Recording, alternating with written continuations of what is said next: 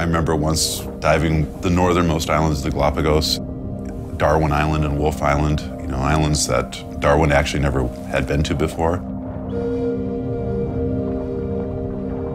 But it's a land before time. I mean, it's like land before humans got there.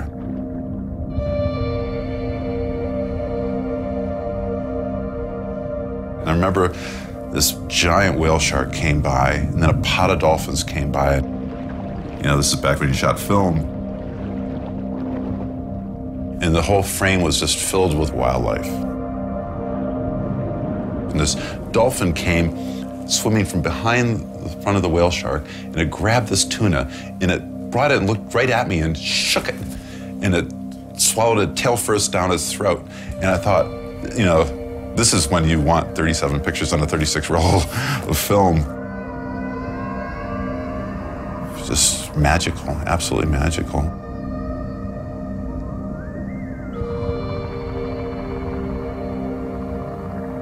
As underwater photographers, photojournalists really, we're documenting a time and a place that in the future may not be there. And the clock is moving.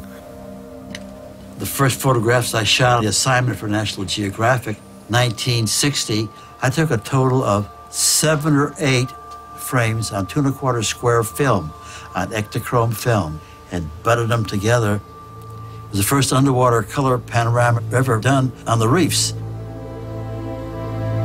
And this, when I came back in 1989, the beautiful barrier reef forest went to hell.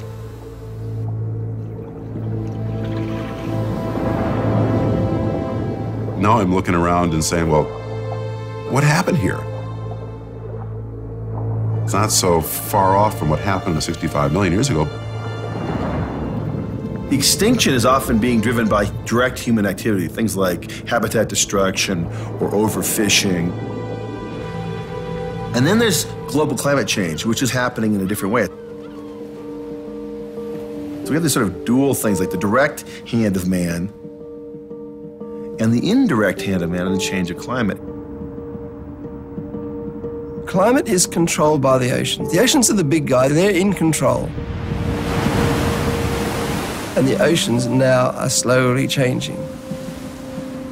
And that is the danger we face today. A mass extinction is driven by a change of the environment. And we are changing the environment precisely along the lines that can trigger off one of these great catastrophes. There's been 5 mass extinctions, and they've had different causes, but there's been one common factor in all: a massive increase in carbon dioxide. And you've never had a carbon dioxide spike like it's happening now. We are burning through fossil fuels laid down over hundreds of millions of years, really reversing geological history, basically, and we're doing it really, really fast.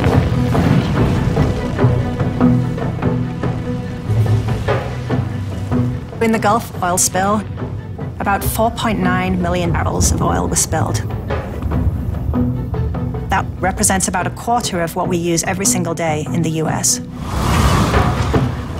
You look at an event like the Gulf oil spill, and you think this is the biggest environmental catastrophe in America ever. But that spill is nothing compared to the damage caused by us doing everyday things we don't even think about. And I'm more guilty than anyone.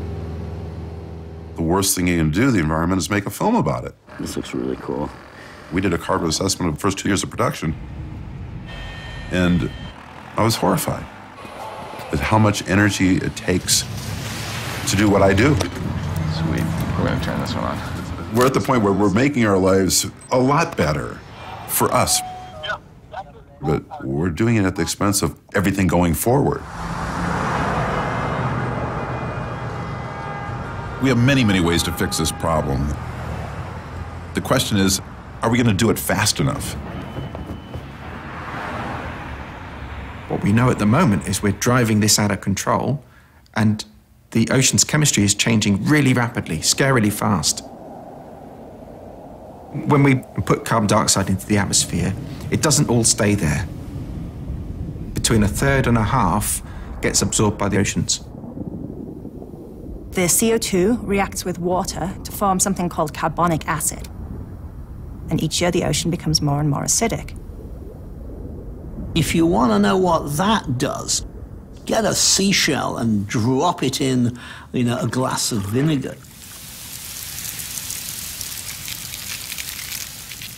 A whole variety of creatures will simply dissolve into the acid ocean that we have created.